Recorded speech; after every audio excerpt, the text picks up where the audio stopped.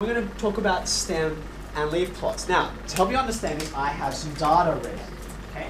So, it's deliberate that this is quite a big set of data. In fact, there are 6 rows and 9 columns, so that makes 6 by 9, 54? 54 scores, I think. Hold on, I can check. 54. 54. Yeah, cool. So I can count. That's great, right?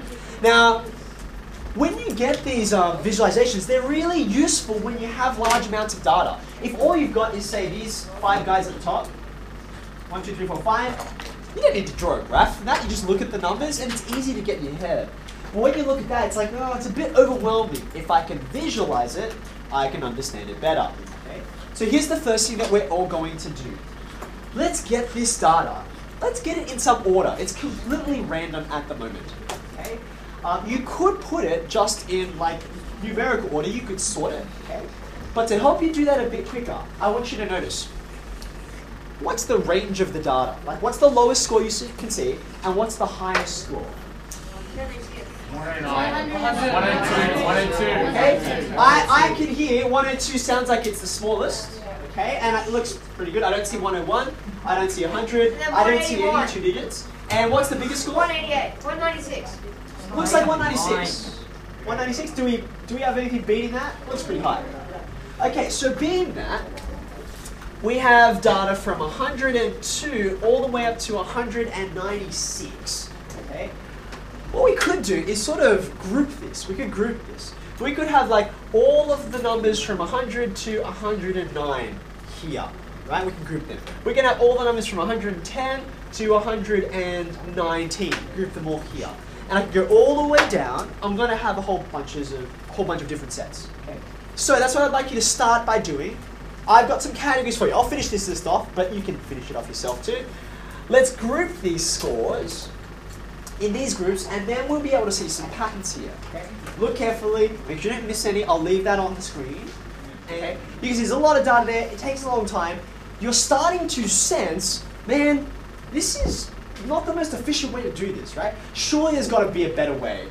I do want to get these in order, and you know, it would certainly be harder to try and put them in completely random order with no categories, but this is tiresome, and it takes a lot of space. I mean, if you notice what I'm doing, I'm going down the columns, right? And then I'm just filling them in. The reason I'm doing that, rather than looking for all of these ones and then all of these ones, is I don't want to miss any, right? So if I know I'm going down here, I'm not going to accidentally say, whoop, forgot a score. I'm just going to go through in a,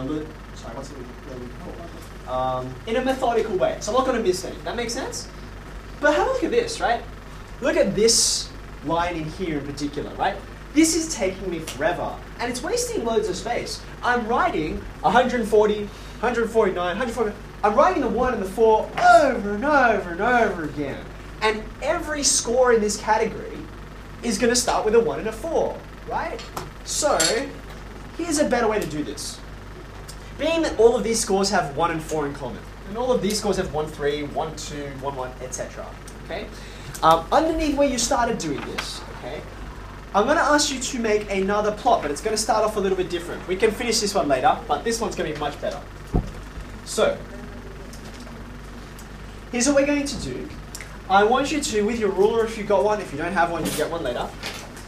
We're going to rule a couple of lines to make what we call a stem and leaf plot. You'll see why it's called a stem and leaf plot in a minute. Okay? The couple of lines go like so. One down this way. Okay, so this stem and leaf plot is made of 2 parts, unsurprisingly, the stem and the leaf, okay? So we've got a stem over here, and what I'm going to get is a bunch of leaves over here, and I'll explain what those are in a second. Okay? So, remember, here are my categories, right? 1, 0, 0, 1, 0, 1, 1, 0, etc. These all start with 1, 0. These all start with 1, 1, or start with 1, 2, etc. So the stem is how your numbers begin. So I'm going to call this 1, 0, 1, 1, 1, 2, 1, 3. You get the idea.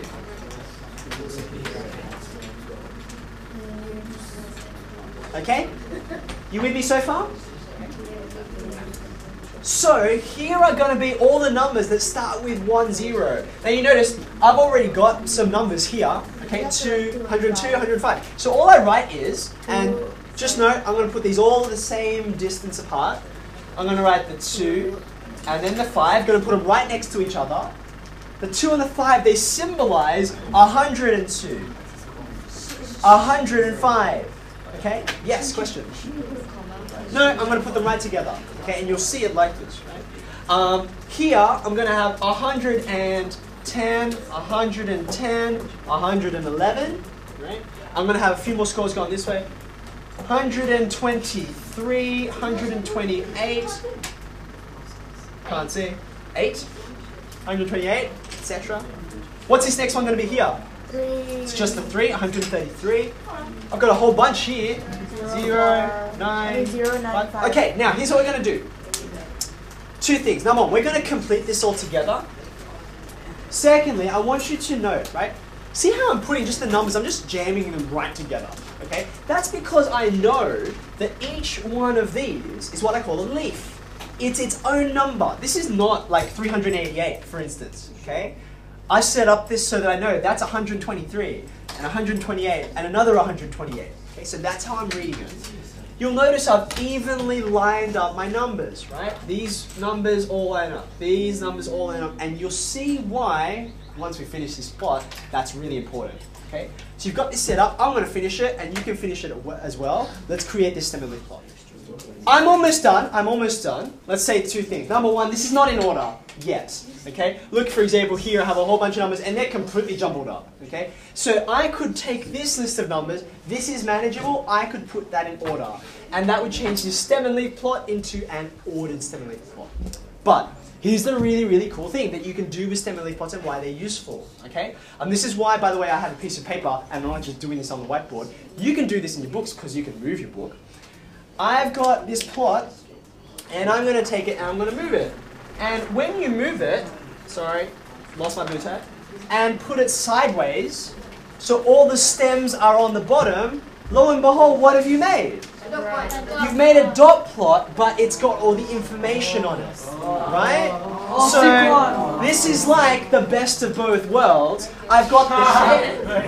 I can see the clusters and the outliers and so on. I can see, okay, there's my mode, obviously.